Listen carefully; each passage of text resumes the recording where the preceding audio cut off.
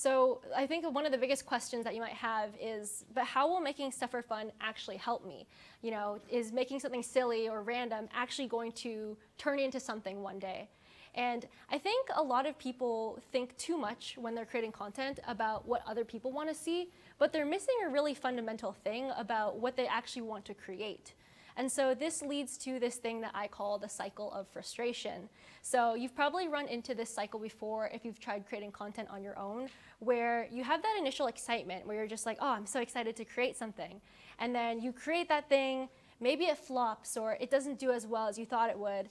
And you try to look at what works, and you're researching all these things. You're looking at retention editing, you know, the attention economy. You're looking at all these hacks and all these things that maybe don't really resonate with you, but you try anyways because everyone says they work. But a fundamental thing is missing from this cycle, and that is purely just fun. It's understanding what is actually fun for you to create and what you actually enjoy. And so at this point in time in my Instagram or my content journey, I was creating stuff that didn't really provide value for anyone, but it was just really fun for me to make. So at the time I was in Japan for a little bit, and I was just making these really cinematic reels of just beautiful things that I saw. And these didn't get that much views. I know it looks like it has thousands, but literally this only happened after my other content started blowing up. So these had maybe like a few hundred views at the time, if even. And so eventually, as you start creating more things just for fun, you start to gain momentum again. And after you start to gain momentum, that's when you can start to look at the intersection of fun and impact. So I think, again, going back to what I was saying earlier about how most people kind of look too much at how can I add value to others, I think one way that you can kind of merge or intersect the two is first thinking about what interests you. So again, what is something that you actually want to create? What is something that genuinely brings you joy and you feel excited about, and then from there you can start to tailor into a lens of how might this apply to others. So for example, with my lessons series, it was interesting to me because I always do end of year reflections. I always kind of reflect on the year, and so whenever I was making one of those videos, I would then think about, okay, how might this apply to others?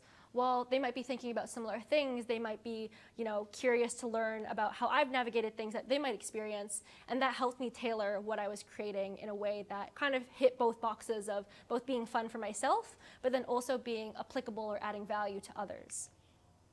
So moving on in time of my content journey, at this point in time, my relationship with creating content, as you can see, was improving as I was prioritizing more of what actually drove me, what was like actually fun for me. And at this point in time, I was trying to navigate a lot of different things. So I was creating the series, the 23 Lessons in 2023 series, and this is when I learned that it's really, really important to experiment with intention. I think that when it comes to content creation in particular, there's a lot of variables that come to mind, right? There's what platforms to use, what styles, does gear actually matter? There's a lot of different things that you can experiment with, and it's really hard to actually tell what's working because there's just too many variables at stake. And so I think one thing that I want to really dig into is how I experimented with my 23 Lessons in 2023 series and kind of what I learned from that. So I think that creating content is very much so like baking a cake. You can choose different ingredients, and there's a lot of different aspects to it. There's your theme, there's the script, there's the hook, music, visuals. There's all these different components that can be combined in so many different ways to produce different results. And so 23 Lessons from 2023 was my cake, essentially. And so as you can see here, for my first 5 videos of this series, I had the same introduction. So I had this match cut introduction as like one piece of the cake or one ingredient of the cake. And none of these videos really popped off, but the one that did happened to be the next one, which is one where, Think twice before taking someone else's advice. Welcome to Lesson 6 of 23 Things I Learned in 2023. Okay, so you can kind of see the difference here where it's like, for this one, I started off all 5 of the videos the same way. And if you're a viewer who's just scrolling through your feed, it looks like it's all the same video. because you just see the same match cuts every single time. And I didn't really realize that. And so when I experimented suddenly with introducing the hook first, like what you saw in the last slide, that was the video that actually blew up. And because I had so many other videos of a similar nature, those other videos started to blow up as well. And so it gave a lot of people something to latch onto and keep following along, rather than just having one viral video and then people kind of forget about you after. So I think that this way of experimentation is really important, because there's a consistent theme across the whole series. So people kind of know what to expect, but there's a lot of room for you to experiment with your style and how you edit, the visuals that you use, how you tell your story. And so I think when you think about experimentation, try to reduce the amount of variables there while still having some kind of consistent theme that allows you to be flexible in different ways. So this brings me to now lesson number 5. So before things started to blow up with that series, there was a point in time where, again, I was kind of questioning, like, what am I really doing? Is this really going to pay off? I wasn't really sure where things were headed at the time. And so I remember I was reaching out to Farza and a few other people, just asking for feedback, asking them what they thought about my content. And this was a message that really stuck with me that Farza said. And you guys can kind of read it on the screen, but the TLDR of this message is basically, how can you look outside of what you're doing right now and control your own destiny? Are there other things that you can do outside of just making content that can increase your odds? And so for me, this really got me thinking about what I was doing, because at this point in time, I felt like I was making something that resonated with what I liked. It was fun.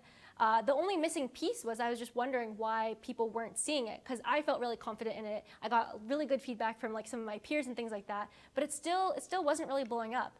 And so what I realized was, if the right people aren't coming to you, you have to go find them. And so I think one of the most important things outside of even just creating content is also just finding other people in your community or in the niche that you're interested in. And so I spent a lot of time on Instagram just looking for creators who I resonated with, creators who inspired me, and creators who I thought I could learn from. And from there, I actually found, for example, Adrian Purr. And he had this Discord community at the time where he would literally do work reviews. And he would just review people's work and give them feedback. But most people, again, they're so busy with creating that they don't think to go find these things, or they don't think to go find these resources. And so this right here, I know there's no sound, but I remember I went into Adrian's work review. I submitted the video that I made on YouTube of the Dear Strangers, so getting strangers to read letters. And him and his girlfriend literally cried on stream watching the video. And that was like a huge motivation for me. So even though at the time I didn't have the validation of, you know, all these views or followers, what kept me going was knowing that big creators or people who I looked up to, like Adrian, were still acknowledging my work. And so if you don't get the attention that you want, just go find those people, go see where they're at, and try to make them notice you. I think that was probably one of the biggest things that I had learned in my journey. So eventually, after continuing to do all these things, continuing to show up, continuing to try to find other creators, my account blew up. And people ended up finding my other work, as I mentioned before, which kind of just continued on this loop of growth. So it may sound like everything is going great and everything is going well. So why is there another dip? Well, I think one thing that's really interesting is that you think that going viral will solve all of your problems and that life will suddenly be different.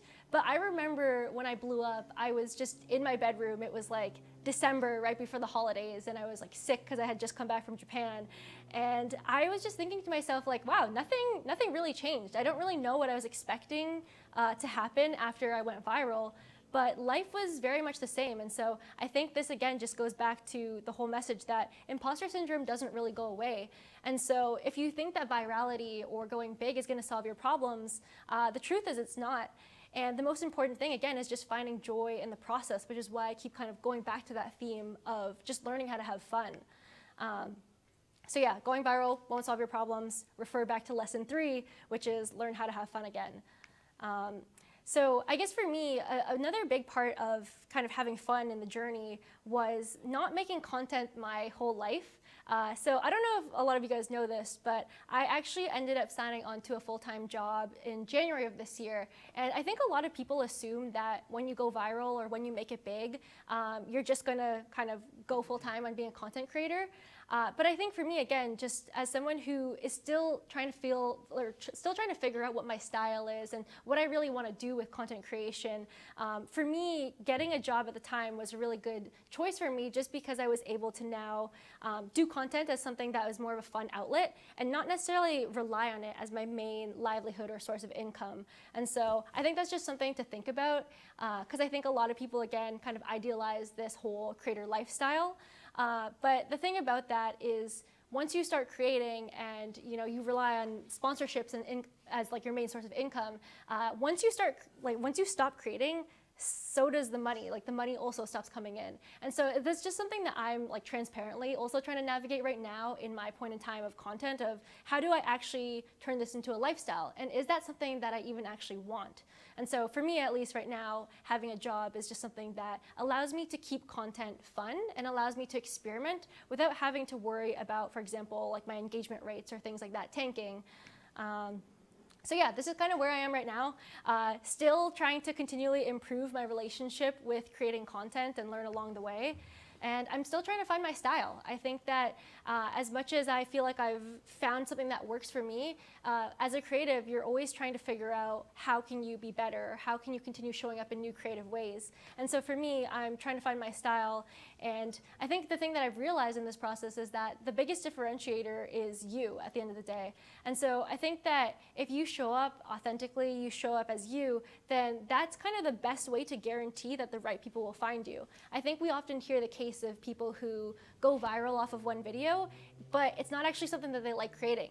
And then they end up kind of stuck in that niche. And so I think if there's one thing to keep in mind, and this is like pretty generic stuff, but I think it's a good reminder, is that if you just show up as yourself and do things that you're uniquely positioned to do, I think that's the biggest differentiator that you have against any other creators at the end of the day. So show up as you as much as possible and create more, consume less, stay creating.